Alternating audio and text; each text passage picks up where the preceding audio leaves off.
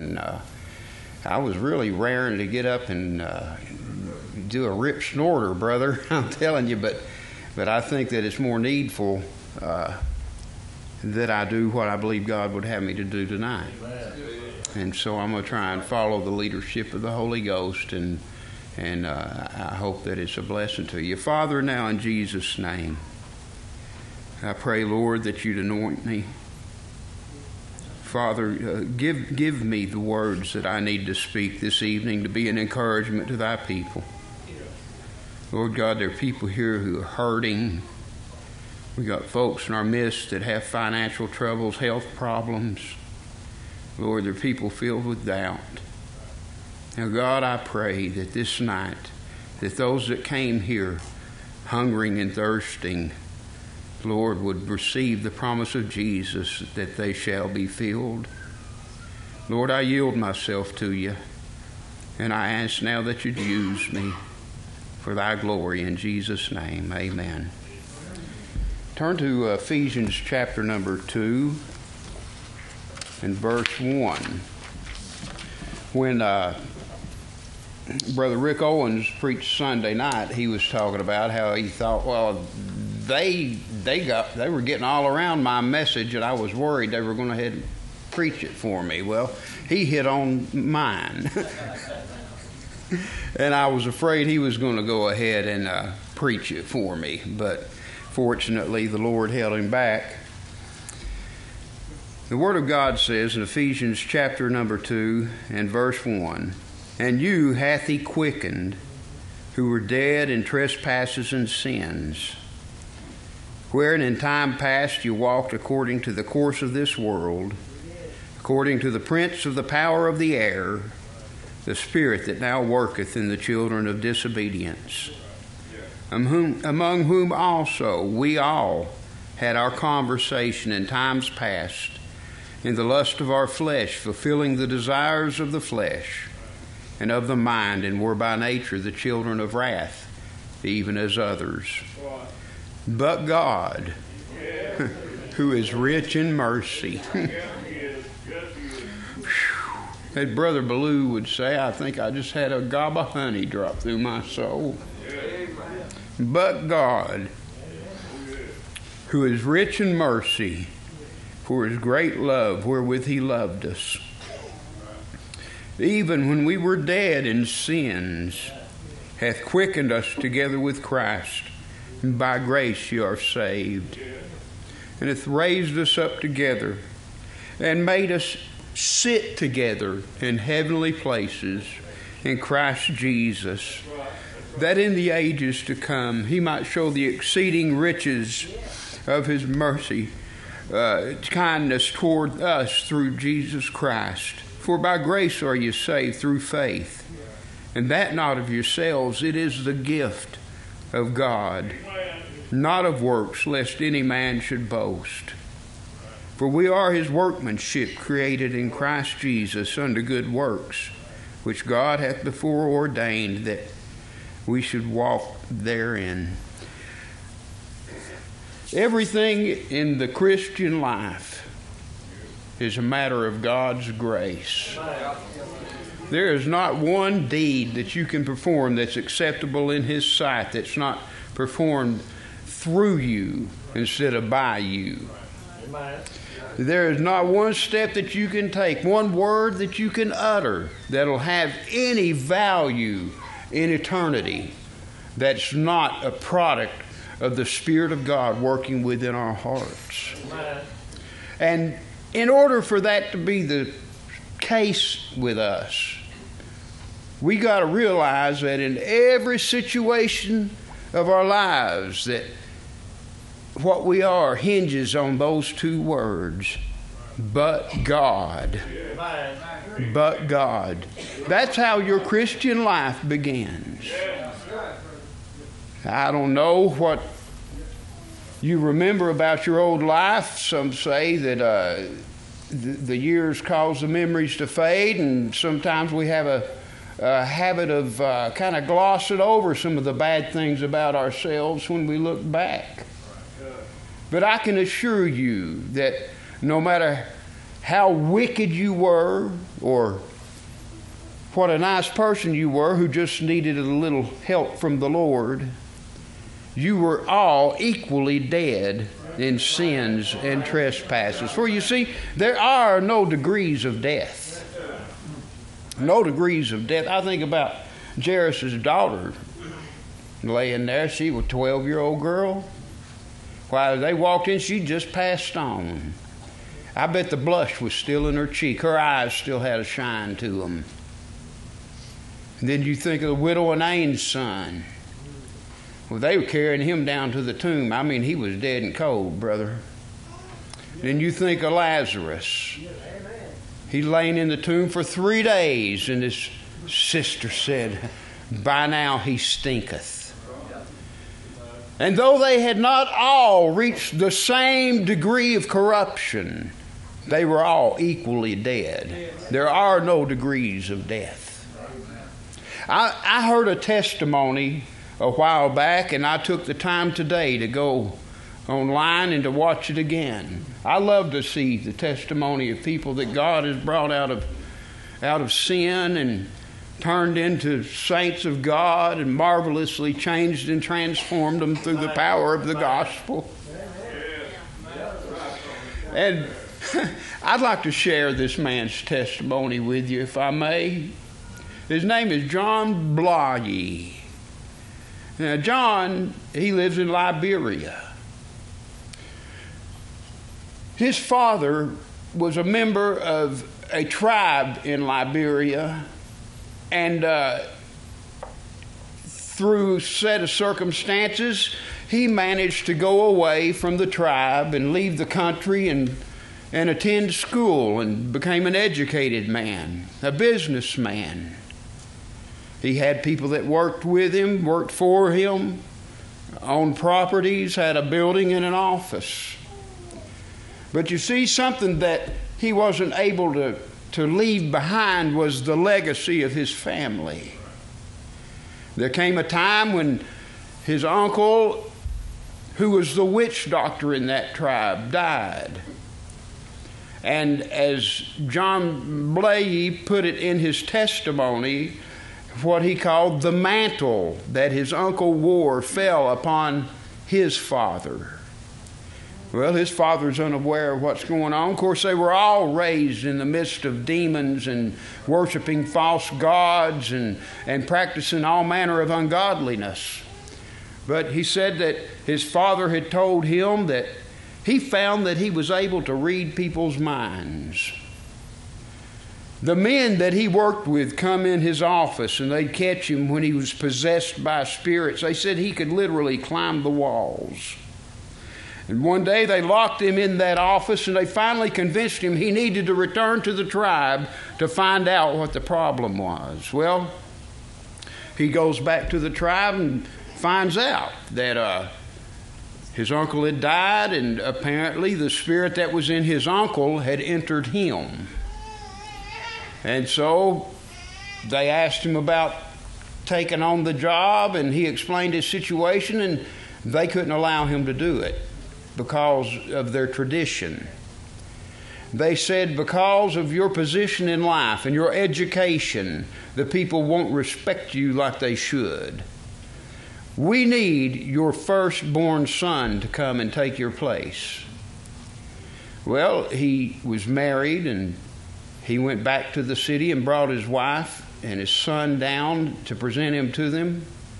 And they found out that his son was born of a woman who wasn't a member of their tribe, and they rejected him. And they said, our tradition demands that it be somebody who is of the clan.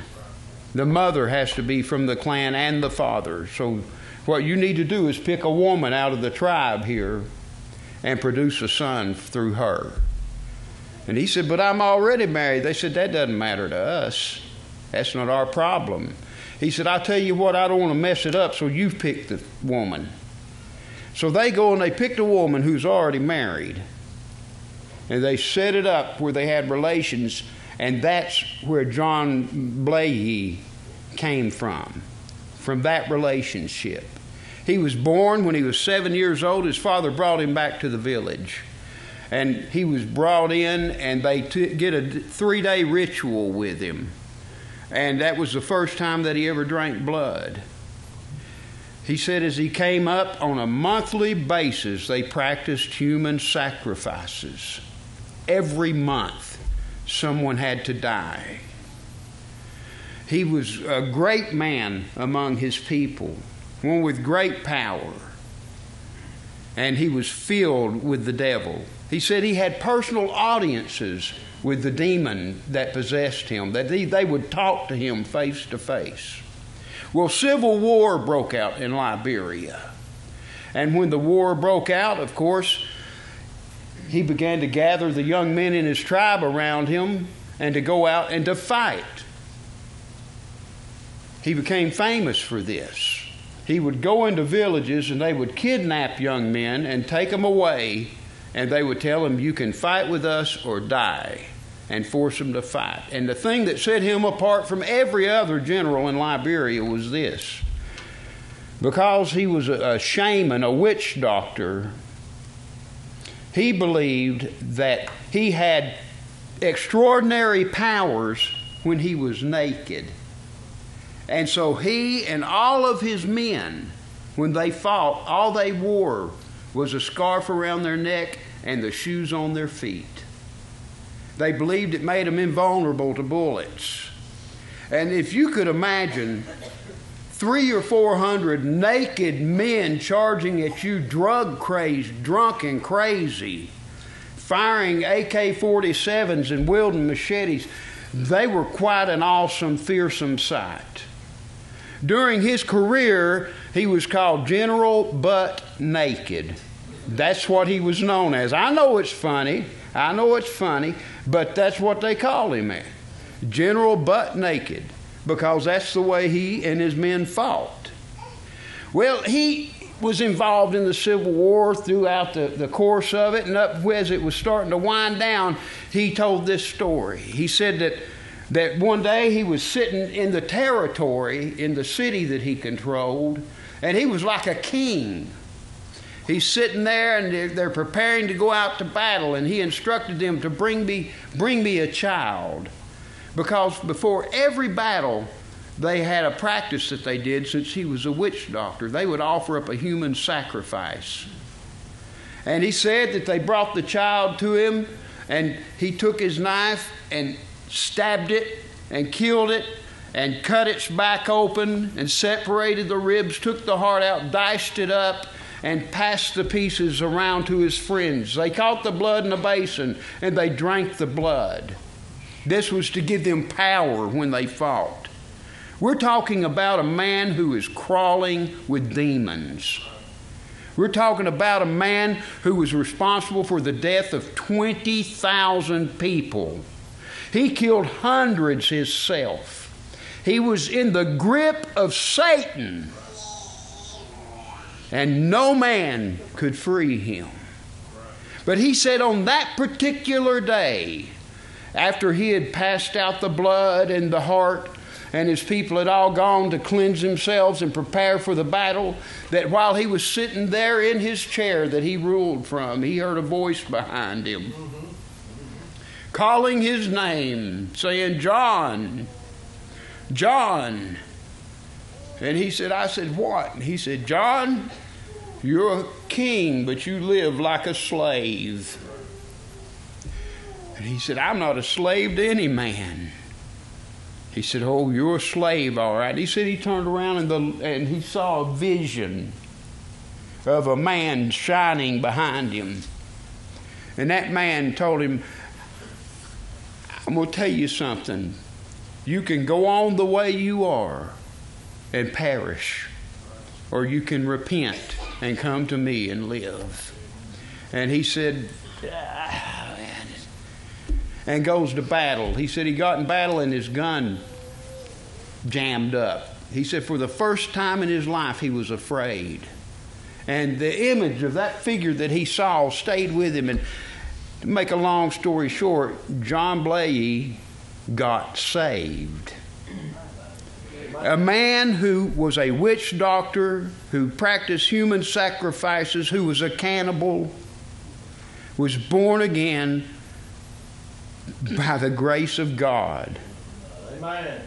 And now every time I think about John Blahey, instead of thinking butt naked, I think but God. Amen. And brother, sister, that's your story. That's your story. Oh, maybe you weren't.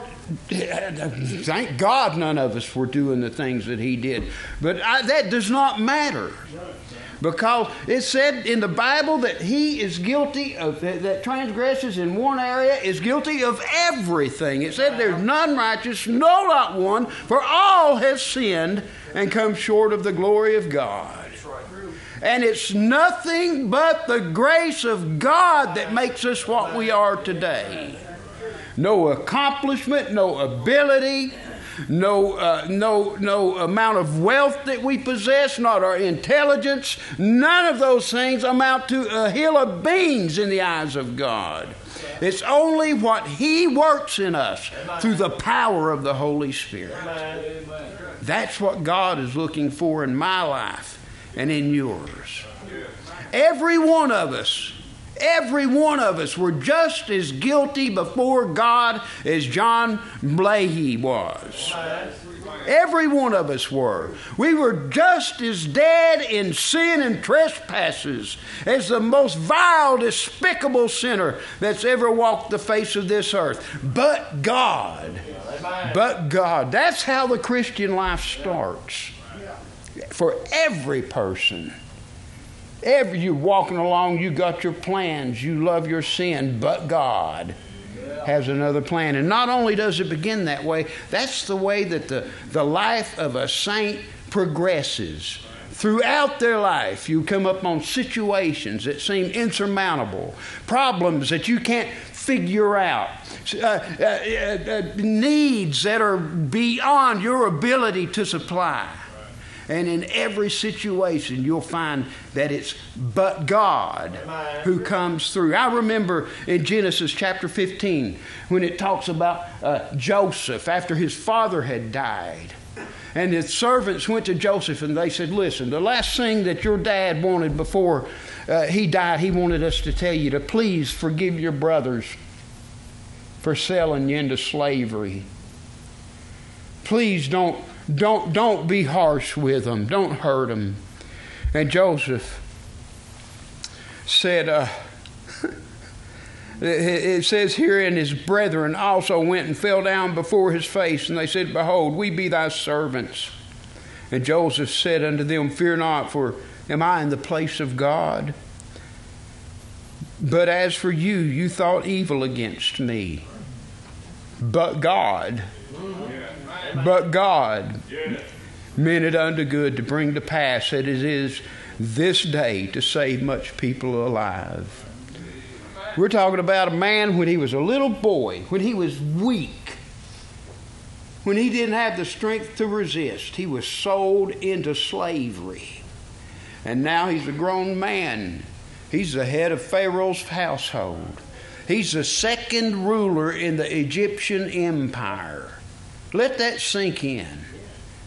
Going from the pit to the palace. Amen. Amen. Why? Because of a but God. Amen. That's why. His brothers did it out of jealousy. They did it out of spite. But God turned it around and used it for His glory and to preserve His people's lives. Amen. I think of Samson in Judges 15.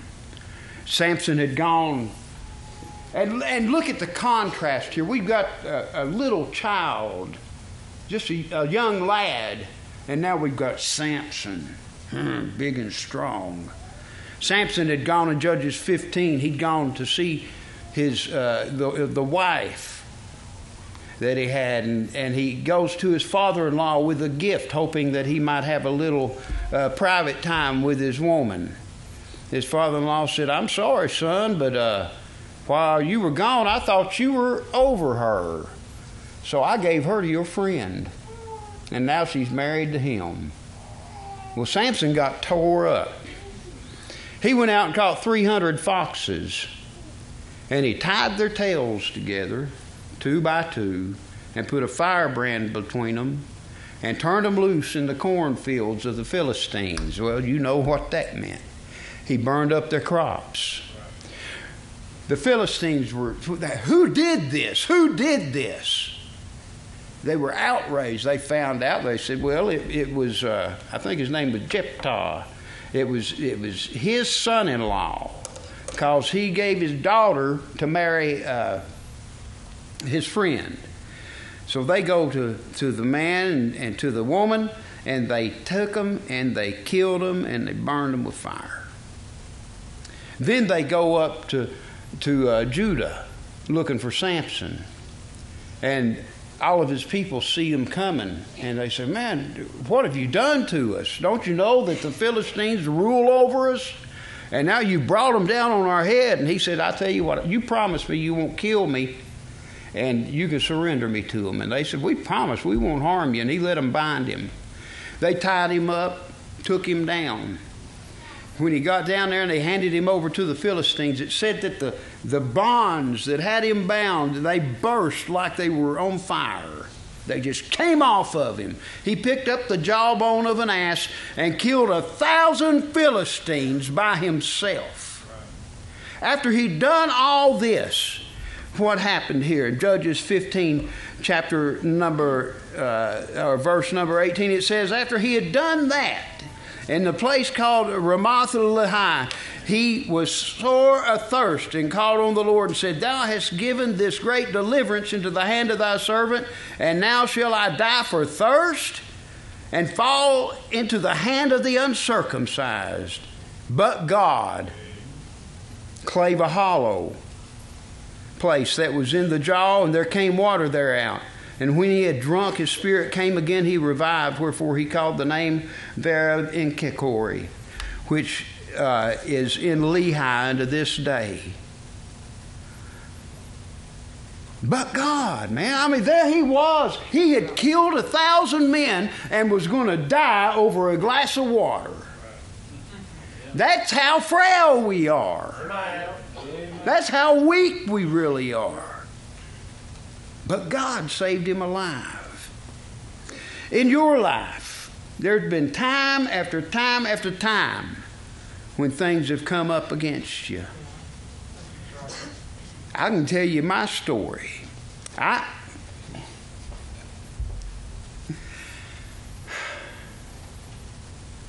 sat in a wheelchair and was told I would never walk again.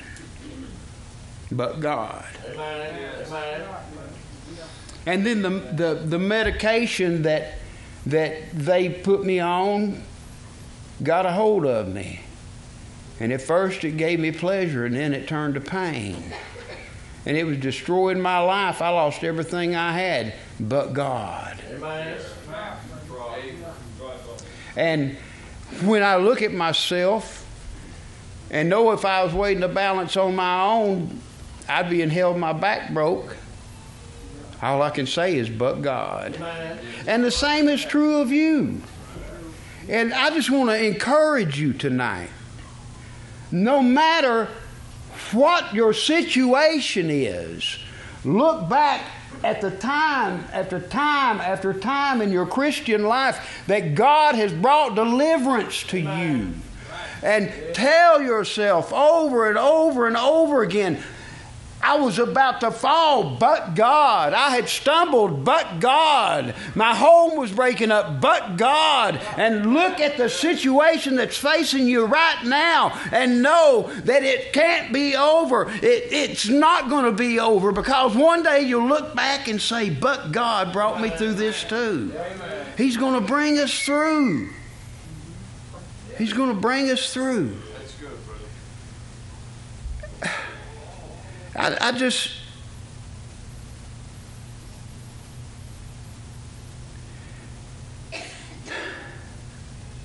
I feel so inadequate to the task, but God.